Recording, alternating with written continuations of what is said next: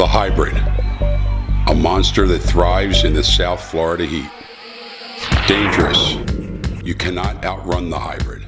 90 degrees, swamp humidity, and the hybrid doesn't get tired.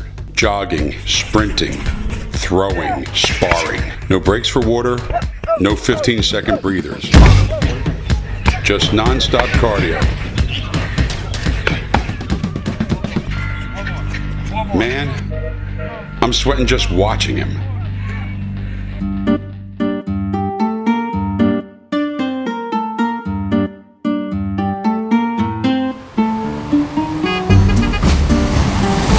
Florida, the new melting pot.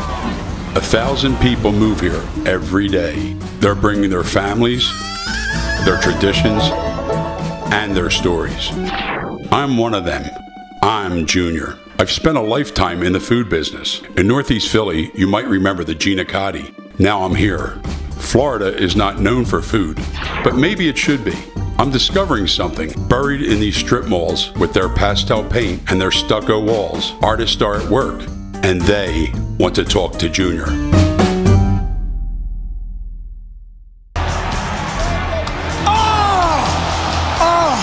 Niko Price is lethal. Found an avenue there for a couple of rights. What he does to his opponents. He's out. Brown is out.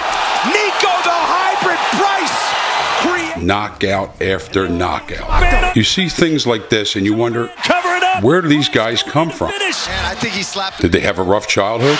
Oh! Niko Price with a big knockdown! I was picturing someone that didn't smile a whole lot, but boy was I wrong. I never been in a street fight, but that doesn't mean I've never been punched in the mouth by my brother. Niko is the only big-name UFC fighter from Southwest Florida. He reps Cape Coral. I'm the only UFC fighter in Cape Coral. The Mariner High School grad played linebacker. I was a little linebacker. You were a little middle linebacker? But I had a big attitude, yeah. Early on, Niko thought self-defense would help him in his career. And then I was going to be a cop, so I wanted to learn how to do, I wanted to learn how to defend myself because I was going to have to work in the jails. Right. And then I went in to do an MMA class. And then I started sparring some dude. He hit me. I hit him back, and I was like, oh.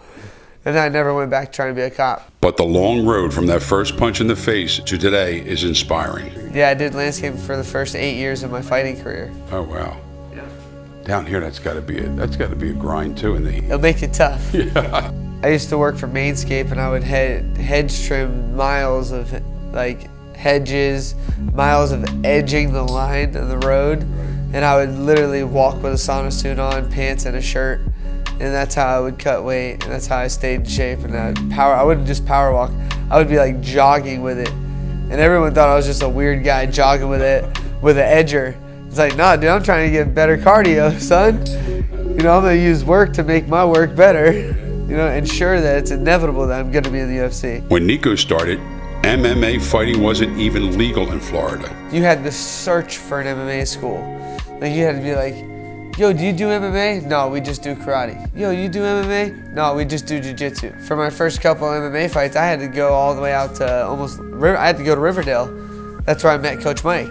So just a decade ago, Niko is busting his butt under the Florida sun, then riding his bike to the gym to work on his dream. For a while, I didn't have a car. I didn't have enough money to get a car, so I always looked at it as, extra cardio, let's go.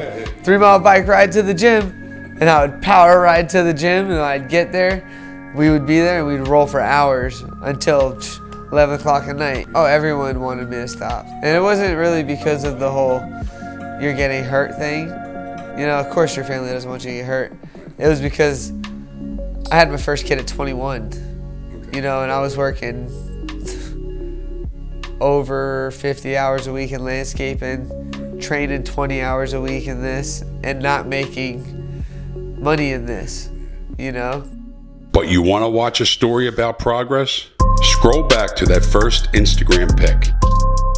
Daughter Mia comes into the world before dad's a UFC big name. A couple likes. Now let's watch the rise. Victory to me. Glory now to God, I'm still standing on my feet. Glory now to God, 'cause even when I'm weak, it's still glory now to God. If you do what you love, you'll never work a day in your life. Niko loved to get hit. Try to move it. It don't really move either. It's like a diving board. To me, enduring like a punch in the face, man, that's gotta... I enjoy it. It wakes me up. It's like, all right, you want to hit me? I'm going to hit you back. I watch your fighting, and I think, I'd almost have to hate somebody to I mean, no, but you guys are great with that. I mean, it's okay, it's over, see you later, I'd have a drink. The thing about it is like he's a coworker. The only thing is, we get to fight our coworkers. With each of these knockouts comes more money and bigger contracts. When you're as entertaining as the hybrid, you get more eyeballs watching. You get the performance of the night, and they thank you with dollars. So the guy who might have edged your lawn a decade ago Mic check. is now fielding questions from the media. He's getting sponsors.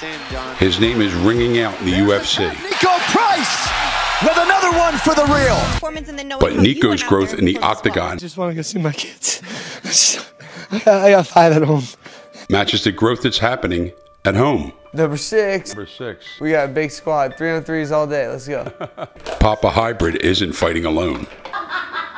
Meet the Prices. Wife Erica, Mia, Ella, Asher, You chilling? Oh, he likes the camera. Look at him. Micah, Ezra, and a brand new Price baby on the way. Well, that was quiet. They were actually being really good in there, and I was like, man, except for my one daughter, the oldest daughter, Mia, who's sitting next to me, kept putting her feet on the seat.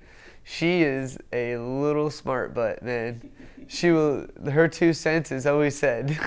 They watch and cheer me on, and when I get hit hard and I fall down or something, they're like, get up, get up. And my daughter, when I came home, my daughter goes, why didn't you get up? I was like, baby, I was trying. There's a big boy on top of me. My daughter wakes up with me and works out with me in the morning. Yeah, get them started early, yeah. Oh yeah, I shadow box and I hold mitts for them in there. Yeah, so they all know how to throw hands and feet. Fame and fortune hasn't lured Niko away from home. Who doesn't want to live in Florida? That's why I haven't left. I can literally stop at a ditch and go catch a fish. You know, catch a 5-pound bass out of a dish. 4 to 6 hours to mow it. He set up shop on a couple acres right next to his parents. Cape Coral is the hybrid's hometown and now one of America's fastest growing cities. The snowbirds used to be the issues. Now everyone's just moving here, buying up every piece of property they can. Like out here, there used to be nothing. There was, like you drive, you don't see any houses, just fields on fields. And this was not that long ago either. No, 10 years ago. With the population exploding, you have more fighters in training. All right, let's go. Warm it up. And they're going to want to train with the hybrid. Why not be the face for MMA here? I'm gonna be a coach. Okay, like Mike, right? Yep. Bro, it's a sport. I use his gym. He's there every day with me. Again, He holds mitts almost every day for me. always end up on the out. Don't end up on the in. Back's hurt. His shoulders hurt. Yep. He doesn't complain. Dude, I punched him in the face yesterday. On accident. Right. I missed the mitt and punched him right in his mouth. And I was like, oh, coach, you all right? He's like, Boom, when he hits me, I can just feel it. It just feels like he's got a brick on his fist. probably go into business with Mike. Me and him will open a big MMA school and we'll be most known around.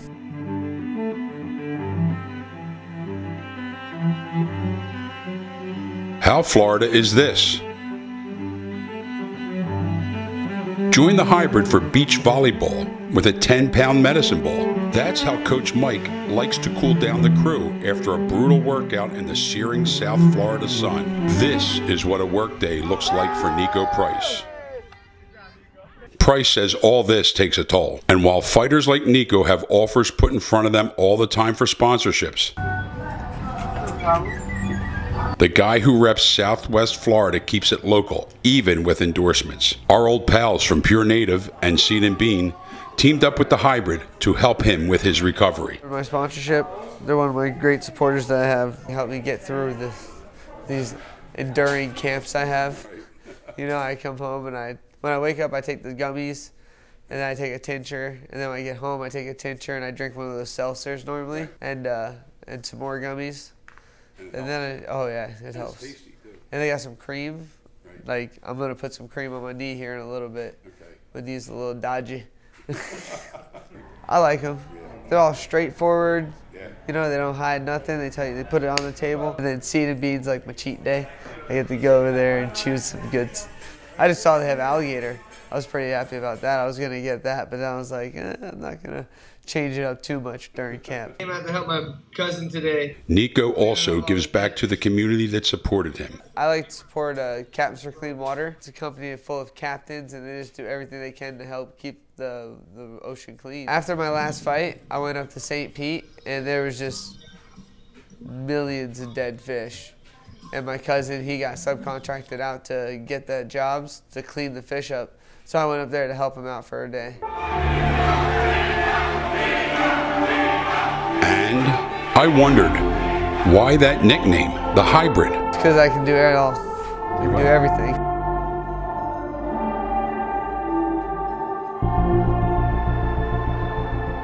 The husband and the dad, the landscaper and the fisherman, the local sponsors and the local coaches, the hometown fighter. I got here by the grace of God. I pray right before the fight. When I walk in, I bless the cage. I pray that we both come out of here alive and nothing crazy happens. Fighting out of Cape Coral, Florida, We're all able to go to our families after this. Niko the Hybrid!